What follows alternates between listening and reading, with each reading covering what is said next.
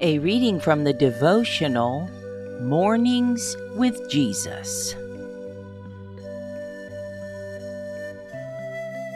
The Door, a testimony by Diane Neal Matthews.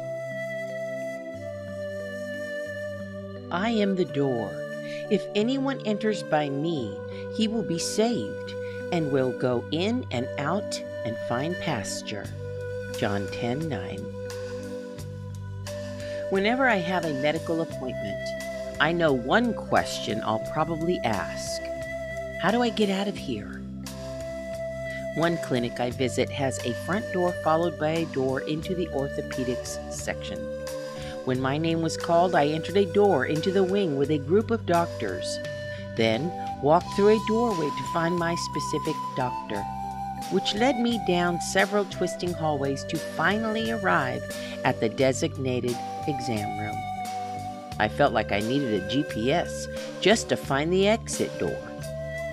I like the theme of only one door in the Bible, one door in the ark, one doorway in the tabernacle, and Jesus as the door. In New Testament times, a sheep pen had only one opening. At night, a shepherd guarded the flock by lying across the opening. In the morning, the shepherd led them out to find grass and water, all the while standing watch for danger. As our good shepherd, Jesus does far more than that. Jesus provides all I could ever need, as listed in the 23rd Psalm: guidance, nourishment, refreshment, comfort, renewed strength, and deep soul rest. Like a shepherd who stretched across the doorway of a sheep pen to protect the flock, Jesus stretched out his body on a cruel cross to save me from sin's power. If I ever feel lost spiritually, I know how to find the right door. No GPS needed.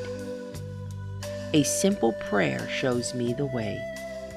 Jesus, guide my steps. Faith step. Slowly read through Psalm 23, thinking about how Jesus fulfills each of these promises in your life.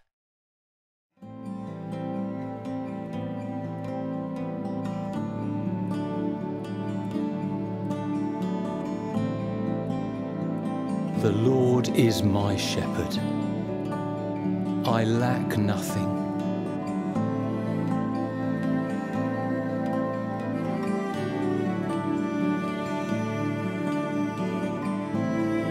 He makes me lie down in green pastures.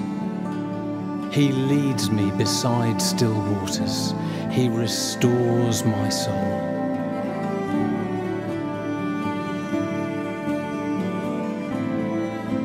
He guides me in the paths of righteousness for his name's sake.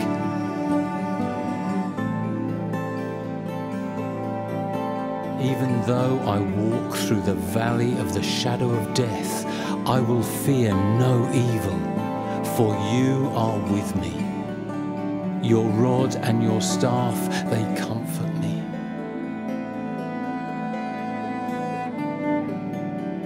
You prepare a table before me in the presence of my enemies.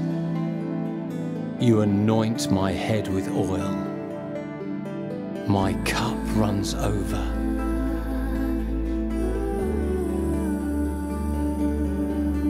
Surely goodness and loving kindness shall follow me all the days of my life, and I will dwell in the Lord's house forever.